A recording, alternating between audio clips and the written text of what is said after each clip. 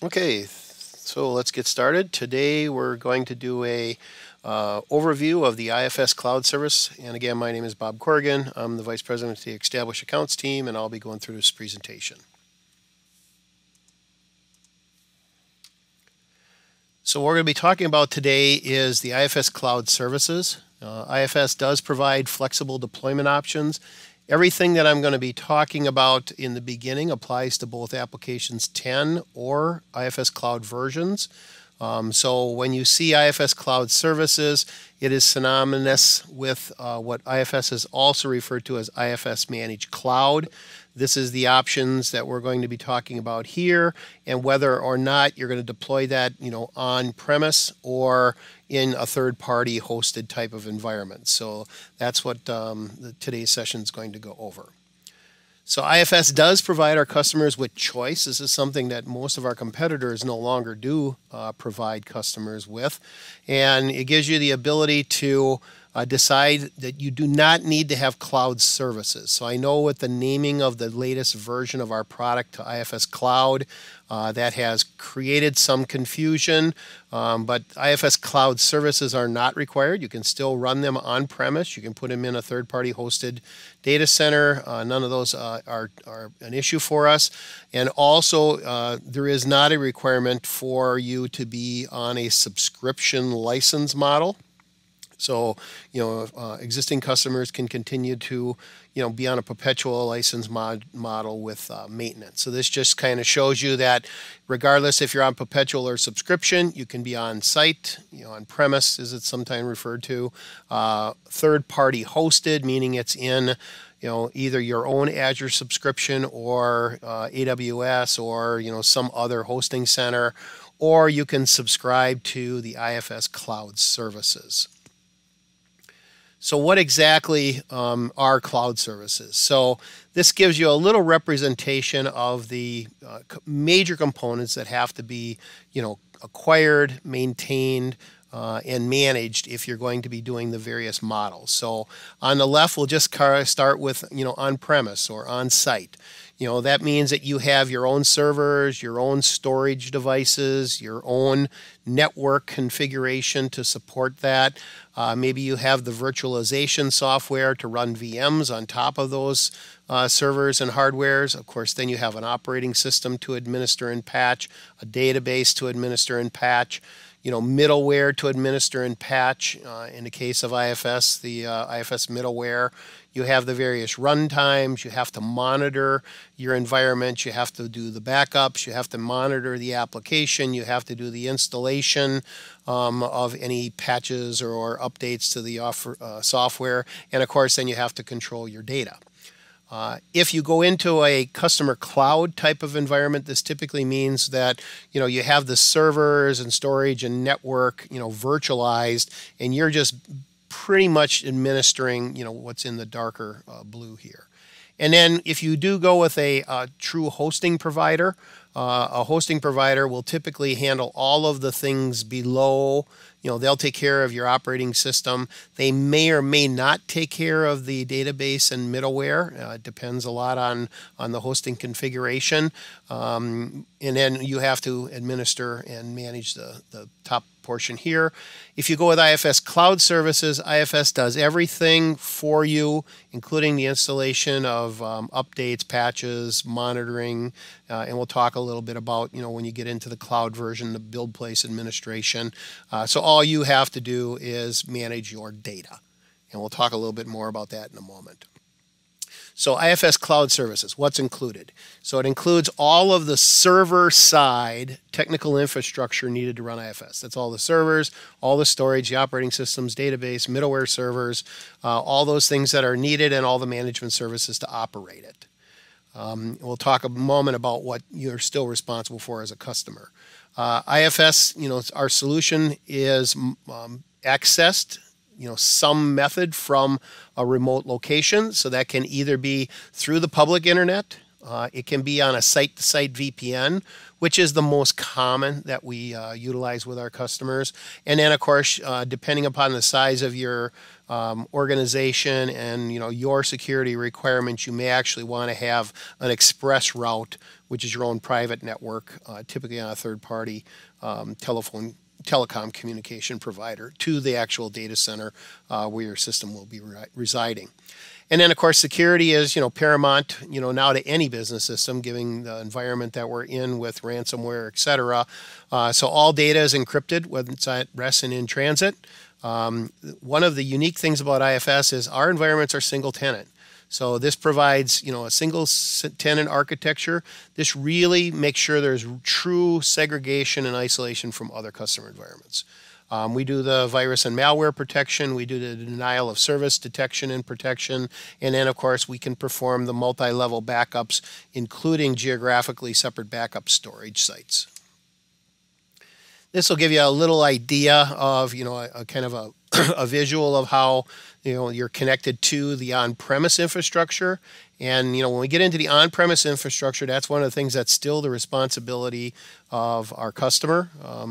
And so we're really handling everything up here, but you still have responsibility for the PCs, the print agents, and I'll kind of go through this in a moment. But this just gives you an idea of a typical configuration using, VPN tunneling to connect both IFS support organization or your partner that you're using, as well as your end users that are not on your local WAN, in maybe a building complex. So what are you responsible for? You are responsible, even if you have the IFS Cloud Services, you are still you have to provision, configure, and manage the customer network connectivity up to the Azure data center. So this would include your internet connectivity, include the on-site routers that you're using, the PCs, and any other devices that you might be configuring. As it says, the next one is if you have tablets, phone devices, if you have remote print agents, those are your responsibility to still manage those. As well as, when you dispatch cases to IFS, you want to make sure you have all the detail we have in them. And then when it comes down to managing the data in your system, you're still using the standard administration tools within IFS. You're still responsible for creating and managing the user accounts, the profiles, the user experience configuration, if you're going to, create base profiles and set out configurations, custom fields, custom menus, etc. You have the responsibility for the security of your system on the user side. So, this would include roles, permission sets, and things to, control your user access. Configuring the administration functions, such as if you're going to turn on history logging and monitor that, making sure your background jobs and scheduled tasks are configured and managed, any quick reports that you're going to be providing, any custom events or custom event actions, report management and print management configuration, and then all the processes and data that's stored and processed within the system, like document management, documents, etc. So the key benefits of the IFS Cloud Service is it is an outcome-based service. It does have a service level agreement that is supported by contract penalties. You are running, IFS runs all of our cloud services environments in the Microsoft Azure public cloud platform, and I'll talk a little bit more about ITAR here in a moment. But it does give you, rapid access to highly scalable infrastructure. You can see one of their data centers in the little picture on the right. Options to integrate with on-premise IT estate. So for, kind of a hybrid cloud solution. It does provide very strong security. The Azure environments are super secure physically and from the internet. Very robust platforms, and it does give you continuous benefit from the latest technologies as Microsoft is investing literally billions of dollars in their build-up of this cloud infrastructure around the world. It does give you flexibility. As I said, unlike some of our competitors, you can run either a perpetual or subscription licensed software on the IFS Cloud Services. The complexity is greatly reduced as opposed to working with a third-party hosting type of environment, or even working with, you know, the maintenance of on-premise hardware and service technicians that have to maintain that. All of that complexity is taken out and given to IFS to handle. Reduce reliance on your specialized in-house skills and resources so that they can focus on, you know, true business initiatives, not doing the mundane, I don't want to say mundane, but the routine task of, you know, monitoring a system, responding when there's an issue with a RAID data set, making sure the backups are being completed, all the things that have to take place. Those are specialized skills. So you have to have trained people. You have to, you know, keep their skills current and updated. And, you know, sometimes, you know, it's advantageous to, you know, have that as part of what you're getting from IFS Cloud Services. And then, of course, these services are provided by IFS. These are IFS employees that are doing this work around the world. So, you know, it gives you, the customer, the chance to have, you know, what some people refer to as a single throat to choke. As the responsible party for the software, the support, consulting service, operations, you know, that's it really simplifies things. So it is based on a monthly fee. That monthly fee varies depending upon, you know, the number of users, the database size, the connectivity methods that you want to have. But all the things that are included in monthly fees are all the servers, storage, operating system, the services to manage the technical environment, to manage the platform, making sure that we're, you know, managing and patching, you know, Microsoft and Oracle. We are managing the applications. So if you have, and I'll talk a little bit about some additional application managed services you can subscribe to if you don't want to do some of them yourself, or if you want to do those actually, we can offer this for customers that are on-premise, not in our managed cloud service. And then we do have, you know, backup with disaster recovery options. We have pre-configured configurations to, you know, make it fast to deploy these and minimize costs. A very secure environment when we do integrations, and the installation of any deliveries that would include updates. For apps 10, for the cloud version, there are service updates monthly. There are release updates twice a year. So it gives you all of that secure, trusted, reliable, 24/7, 365 days a year with service level agreements all in one contract. So those are some of the advantages of the cloud services. If your company is subject to the ITAR, international traffic in arms export control requirements, you know, you're also responsible for the operational compliance of any cloud-based services that you use. So IFS offers an optional enhanced control services for our cloud services that enable any company that has to have compliance with ITAR. And those cloud services have both operational and physical isolation. So we do use the Microsoft Azure Gov Cloud or Government Cloud Platform. This is a sovereign U.S. cloud trusted by the federal, state, and local governments in the United States.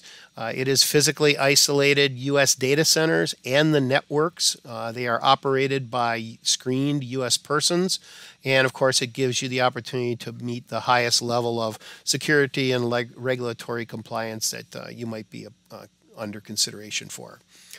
Also, IFS, our cloud services team that's you know, managing behind the scenes, they are all dedicated for the ITAR operations.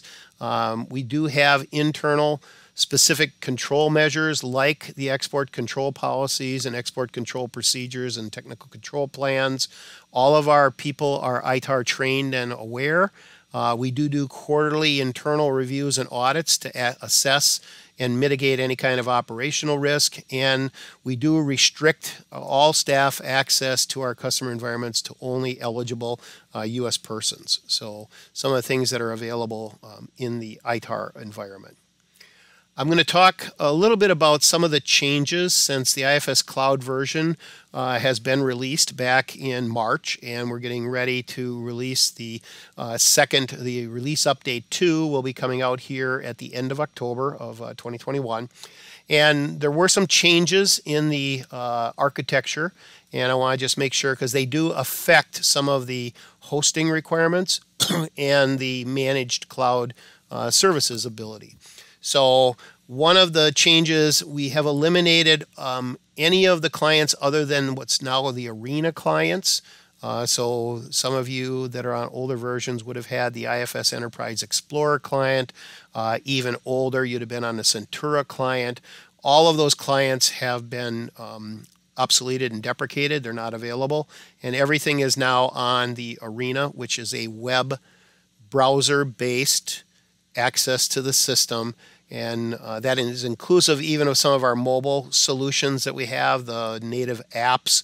Even though they can run offline, they still use the browser and a local database on the device for when they're offline. Typically, you can access it through any of the browsers, and those are the Arena client only. The middle tier has been moved to a container. And that container, Kubernetes cluster with Docker, some technical terms using these RESTful OData protocols. This replaced what was the IFS middleware that relied on Oracle WebLogic. So the Oracle WebLogic is no longer in our middle tier. We've gone to this container to simplify deployment and patching and security. We still do use the Oracle database. So when you move into the later versions of 10, even apps 9, if you're on update 16 or later, and all of the cloud version would be on 19C. And then typically the platforms that we're seeing deployed, are Windows Server, or Azure. We do see people have their own Azure subscriptions that are utilizing those, and of course, the various Linuxes that are out there. So one of the things that's been introduced with the cloud version is the life cycle experience. And this was introduced to put the customer in control. And what exactly does that mean?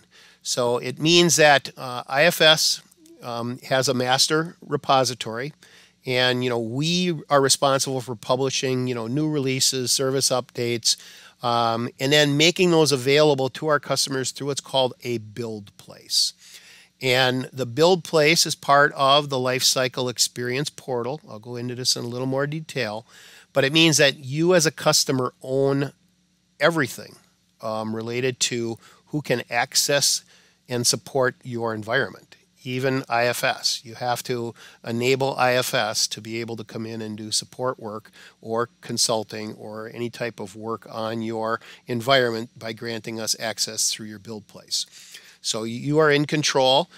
You control who the IFS people are that are enabled, as well as who the partners are that are enabled. So the term you'll want to become familiar with is Lifecycle Experience Portal. It is where the build place is housed. And this is where you get to choose a solution set. You get to do any tailoring, testing, delivery, and there's things called pipelines and development and QA environments. You do have complete access to the IFS developer tools now. I'll go through that in a little bit more detail in a moment. You have a fully integrated support portal. And then you have what's called a use place. And a use place is another term you're going to start to hear a lot of places: build place, use place. I'll talk even about the upgrade place and demo place. But this is where your production environment and your user acceptance testing environments are housed. And we do offer 2 different choices. Every customer that's on the cloud version gets a Lifecycle Experience portal that includes the build place, the support portal, the developer tools. All of this is here. It's just you can decide to deploy it in the IFS Cloud Service, or you can deploy it what we call remote. That could be sometimes interchangeable with on-premise, but remote can mean anything. On-premise typically means you've got your own servers on your own site, but we know many of those people have those in hosting centers. So the architecture of the lifecycle support architecture. So IFS globally has a master release repository, artifact repository, and artifact storage.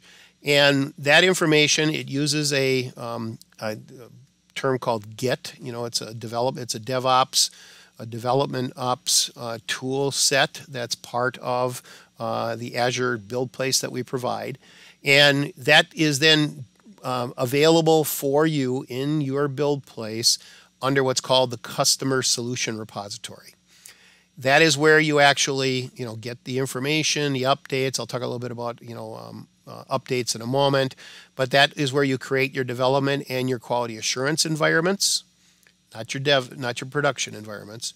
And then there's pipelines. These are terms you're going to become familiar with when you go through some of the training, some test automation and more that are delivered in the Build Place. And then, using that lifecycle experience portal is how you administer it and hold it all together. This creates, what we'll call a delivery. It's more broad than a delivery. And then you have what's called the use place. So the use place is where the actual system will reside. And as I mentioned a moment ago, the use place can either be in the IFS Cloud Services, or it can be remote or on-premise. And we deploy the Kubernetes clusters, the namespace, the database, and you can have multiple environments. And I'll talk a little bit more about that here in a moment. So the life cycle experience, has several processes, and this is how we are going to allow customers, partners, and IFS to work together. So customers choose who has access to their Build Place. So the first thing that happens, there's a user management form that gets completed. There is a Build Place administrator in your organization or two, and then they are responsible for actually enabling any implementation partners or people that you're going to have access to, or even IFS, consulting and support services, have to be granted access to be able to access and use your Build Place. So then customers, now you can develop your own configurations, and we've continued to expand configuration capabilities within the application, and you could even potentially do some customization if you needed to. So this is where there's configuration environment, there's solution management, and then this kind of gives you the idea of how you're going to do development. If you're going to use a third party, external partner, how they can come in and assist in that, and then how you can make sure that those are imported into your use place. And, so it just gives you that whole capability of, managing the cycle for configuration and customizations. And then you can also take updates. So one of the changes in the cloud version, in applications 10, we do quarterly updates, and those include, the bug fixes and some enhancements.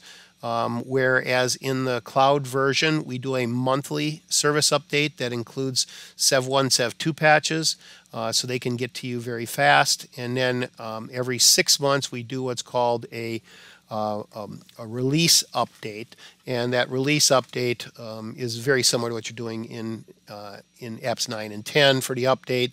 And we'll talk a little bit about some of the additional tools that have been added. But those are all available in the lifecycle experience now to you as a customer, or if you select for IFS to do that work for you, or you can select an IFS business partner to do that work for you.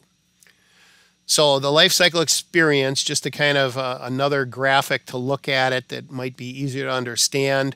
The portal has the customer administrator, the people that grant access to this Build Place and lifecycle experience to their own employees. You have developers, testers, technicians that would be involved. There is a developer portal, and I'll go through that a little bit more here in a moment. As I said, IFS creates these master code repositories, and you have to create your own pipelines and branches off of those. Using this Azure DevOps Services is where you do the actual configuration of the baseline repositories, build your pipelines. It also has, some delivery artifacts that you have using this JFrog Artifactory. And then you would end up creating your test and dev build place environments, and then you would take those out into what's called the use place. You can do that in IFS Cloud Services or remote, and typically out of the box you're going to get a prod, a user acceptance test, and a configuration environment that are available. So taking a little look at the actual lifecycle experience portal, when you log in, you can see here's the different options available to manage your solution.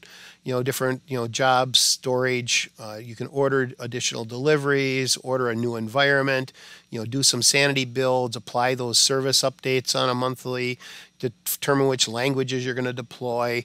It shows you where your database repository is, your solution repository, how to configure your VPNs, more details on your build place information. So this is what the portal looks like. And then from that portal, you have access to several other important sites to go to. So just to kind of take a look at some of these. So one would be the developer portal. So I did mention a developer portal. It's open to you right now publicly. So it's developer.ifs.com. And this is where you can see all the developer tools that are available for, things like Lobby Analyzer, Configuration Analyzer, Update Analyzer, all the documentation for the IFS Cloud and Applications 10 are both there, including the information regarding the lifecycle experience. Several infos on different references that are available to you, and you can kind of navigate this. But everybody will have access to this type of environment, and you would want to kind of go to the lifecycle experience documentation, and it'd take you in how do you get started, what's a build place deliverable, how do you order them. So you definitely are going to want to go through those. The other thing that was mentioned there is all technical documentation. Again, that is currently available to you publicly. So it's on docs.ifs.com. And there you can find the cloud documentation. You can find technical documentation. Also, one of the things that's useful there is the Arena user guide. So there's another webcast that shows you how to actually provide this to your users so that they can, familiarize themselves with Arena and walk through, the Arena and, how to use it and work within those spaces. Also, there is the Academy site, the community site, and the support portal. All of these have additional webcasts, detailed webcast on the Academy, detailed webcast on the community, are all available on the same site that you were at today to get to this one. IFS does offer the two deployment models that I mentioned. The first choice we typically recommend to everyone is use IFS Cloud Services, and this provides us, you're getting the cloud as a service. But we still do, and can fully provide remote on-premise. This is a prepackaged virtual appliance that you can use in conjunction with the database and the platform and software for your choice of residency. And, the version deployment, again, as I said, the cloud service is, very much like IFS providing software as a service. We don't really call it SaaS because, you can have perpetual or subscription licensing. So we're really, we try to differentiate ourselves from our competition by still providing those choices. But, sometimes there's only so many words and we decide to call this cloud service. This one we call remote, and that just means it's not in our managed cloud environments. It's not in our cloud place, but you still have everything. You still have a build place, and then you decide how do you want to support it in your environment using a standard virtual machine. If you have a requirement to be air-gapped from the internet, those would be companies that are, controlled maybe by Homeland Security and others. And then Ubuntu, which is this open source operating system on Linux, is another option that IFS provides for how you can potentially deploy this. The build place, it's one of the steps in this life cycle experience, and within there, the goal is to implement end-to-end DevOps. And as I said, this is where you take software development and IT operations, and the goal is to shorten the time it takes to deploy new releases, to deploy updates and patches to releases, and then, of course, continue to configure the software and generate reports, integrations, and if needed, modifications. The biggest thing is to make sure now that everyone understands the customers have control and ownership of the build place. And what is in the build place? As I said, this is IFS source code. It's the only way to deploy IFS Cloud version. So with IFS Cloud version, there is no other method than to go through a build place. State-of-the-art code management, updates, releases. You can add customizations. Many of you may have relied heavily on IFS to do, customizations, modifications in the past, but those are now in your control as a customer. The ability to do unit testing, controlling your own deliveries. So a lot of the work that had been done in the past and caused some delays and miscommunications, those are all now right directly in our customers' hands. And I will say there is a developer workstation. Again, there will be training that would be needed, to be able to use that, but, to be able to do customization. A lot of our partners have experience with these and, can help you, as can IFS, and I'll talk a little bit about some of the services we offer to do that. And then in that build place is where all these repositories are: the master repository, the customer solution repository, the service updates, and then what we call feature releases, which are, each release update. And there's two environments there, two dev environments by default, and they can be used for your non-productive use place. They're called config and UAT, user acceptance test, right out of box, and then of course a prod environment. So that's typically the way it's configured. And who uses this? As I said, the customer build place administrator, they are the one that controls who has access. So they grant and revoke access. They assign authorization for all users, whether those are IFS employees, partner employees, or your own employees. You have in the building section, you have either solution developers or technicians, which can pull the service updates and releases, look at the update analyzer, handle any issues, make any customizations and modifications that are needed, order any of the new on-demand environments that are needed. You have the solution consultants that are doing the testing of the updates and our mods.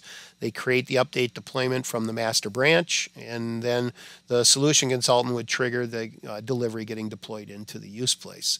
So unlike I'll say previous build places, and previous build places means, what IFS controlled all of this in our harvest environments. Some of you will recognize that term. And, that was always provided through IFS, hosted in our networks, hosted on our environments.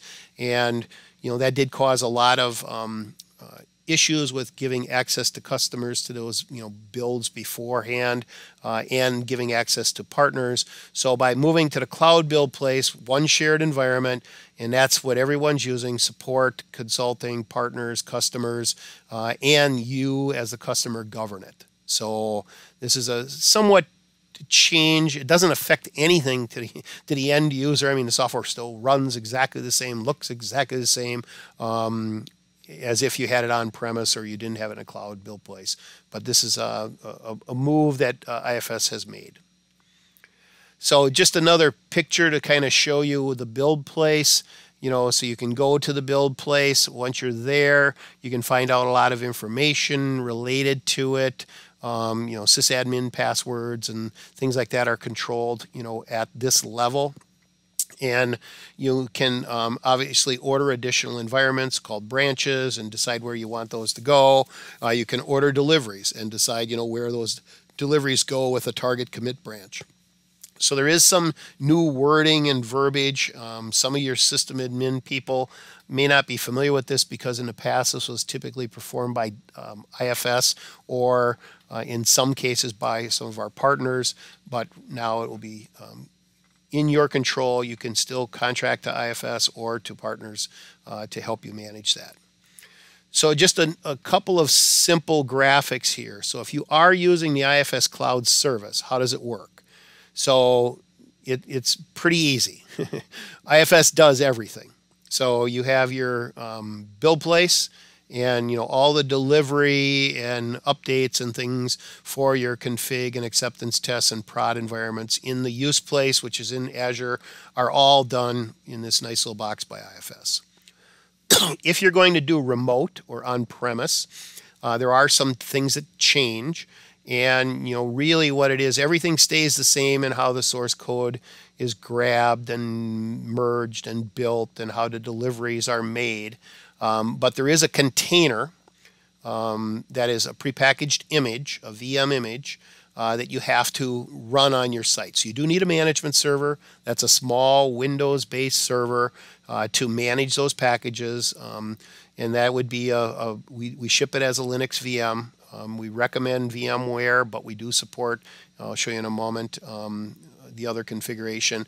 And then, everything else is in what's called your use place. So there is the movement of the data into your environment and then running it. If you do use Ubuntu, I never am great at the wording on that, but that does give you another option in the way that's managed. You still have to have that management server, but it eliminates some of the requirements for VMware. One of the things I want to make sure people are aware of is that the build place is provided, as part of your maintenance agreement on the IFS Cloud version. So there is no other additional charges, but it only provides 2 standard environments besides prod, which are the UAT and config, and it allows for up to 15 users to access it. If for some reason you need more than the 2 environments, you may need to order some additional in increments of 2. You can have up to 6. So, and I'll talk a moment about upgrade and, maybe you have a major mod that you want to test completely separate, or you want to do integration, or you want to do training. So you can order additional environments if you're using the IFS environments, but even in the build place to have more than just the UAT and config. And then some projects you may have a large number of people that have to access your build place. Typically, as I said, those are the administrators, the technical people that are configuring the deliveries and customizations. If you need more, those are also licensed in groups of 5. In Cloud Update 2, or Release 2, which is being released October 29th of, coming up here in a couple of weeks. So this is for customers that are running, Cloud 21R1. There is in the life cycle experience, you run the impact assessment and then you request the update. You'll grab the update, so it'd be update R2, release 2. There's another impact analysis that you run, and then it will start to create a new leg for you for your build place and then into your use place to do your testing. So this is something that's new. But the biggest change is the introduction of what's called the Release Update Studio. So those of you that have already been utilizing the build places in the lifecycle experience, you'll notice there's a new button that gets added, which is releases available. That'll light up sometime at the end of October, early November. And then the steps to go through taking that update, looking at the impact assessment, the impact analysis, order an environment, do a sanity build, and then order it for delivery. And it'll give you the various release update statuses as you move through. You've done the impact, you initialize that, you've completed the release update, you've didn't do the impact analysis, order the baseline in progress. So those are the things that are just introduced new. One of the things that we also want to make sure you're aware of is that IFS is added additional capabilities to what we call success services. Also, customers on our IFS Cloud Services are at our platinum support level. So, we're really saying to set the baseline, you should be on platinum support, which is 24/7, 365. And IFS Cloud Services kind of sets the foundation. So this purple block for platinum support, and then the cloud service. We have optionally what's called the application management services as part of our success offering, which then allows you to select this. You do not need to have IFS Cloud Service, and you do not need to be on platinum support. You could be on gold support. You can still subscribe to our application managed services. And many customers are taking advantage of that if they have transitioned from version to version. They don't have people they want to train on doing some of those technical pieces. All the things that we just talked about in administering and managing the build place and applying the deliveries. If you're on premise, you can subscribe to that type of service. And just a little view, everyone that gets, what we call enabled success, and, those are through the follow the sun responsiveness on gold, support services, and then access to the IFS community. And then, if you have platinum, it goes to 24/7. You get priority case queuing. You get a full service level agreement. You get customer care advocacy to manage and promote your cases throughout the organization. And then you get proactive update planning and application. So those are the things that are there. And then as we look at more of the in-depth success, as we looked at a traditional customer drift, if you start with, a version, maybe you started with version 9, and now we're on Cloud 21 R2. So IFS is moving and trying to keep pace, or in many cases stay just ahead of the various industries. So we're adding new feature functionality, security, all the things that are in the application to stay in sync with the industry. The farther a customer falls behind in being able to stay in that evergreen track, the more there is this gap. If you look at things like the IFS Customer Success Plan, that lets us really side-by-side plan, do continuous improvement. There is subscription-based quarterly services, advanced services, application analysis, technical analysis, optimization of usage, so that we can keep you, right in sync with the versions that we're releasing and what the industry demand is. And those are typically delivered under what's called a tailored success plan.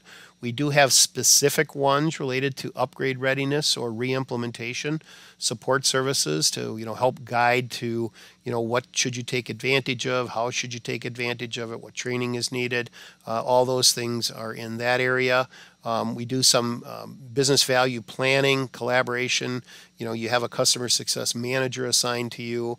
We have these expert advisory services around, support for implementation, upgrades, the technical architecture, solution management, managing any enhancements, and kind of always analyzing, what's the next improvement you might want to take advantage of. In the latest version, we have a complete, cache management module now that's been introduced. How could you take advantage of that? And then training and enablement services, including the self-paced learning and academy content and training. And then, as I mentioned, these application management services, which are, typically, maybe you don't want to have someone in your organization writing custom fields or custom events or, doing screen configuration, lobby setups. You can have that as part of this guided tailored success. So I just wanted to bring a couple of other things up that have changed here in the last year. One is that IFS can no longer have copies of our customer databases inside of our environments.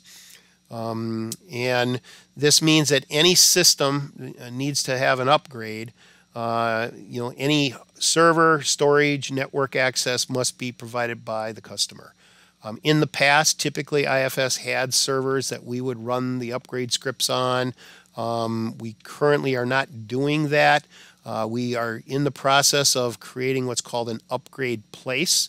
So you heard the term use place. Now there'll be an upgrade place, and this is another instance in the cloud service that could be used for running the upgrade scripts, doing configuration and testing of an upgrade.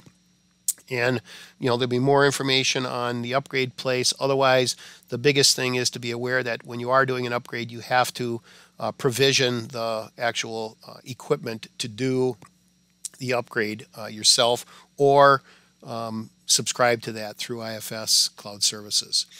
The other thing that's changed is, for many years, IFS has provided what's called the product preview environment. It is often known as RACE because it's been called RACE since 2000. That just means it's a database that's pre-populated with companies and suppliers and parts, where you can run various scenarios through it. They were built on race car drivers and parts and things. That's why it was called RACE at the time. But it's been called the product preview environment, and that is no longer provided. It has been something that we provided, 90-day Azure access to people to preview the environment and to do some work. We are now looking at offering what's called a demo place. Again, upgrade place, use place, demo place, which would be another instance in the IFS Cloud service. And it would be a version of IFS that's configured with data similar to RACE. And you could use it for familiarization with the new version, perform maybe some initial training, do some scenario testing, which are the primary uses that we saw for RACE and the product preview environments. So those are just a few changes. More information is available from myself or your IFS account manager. So with that, I'm going to close down this session, and we'll move over to some questions.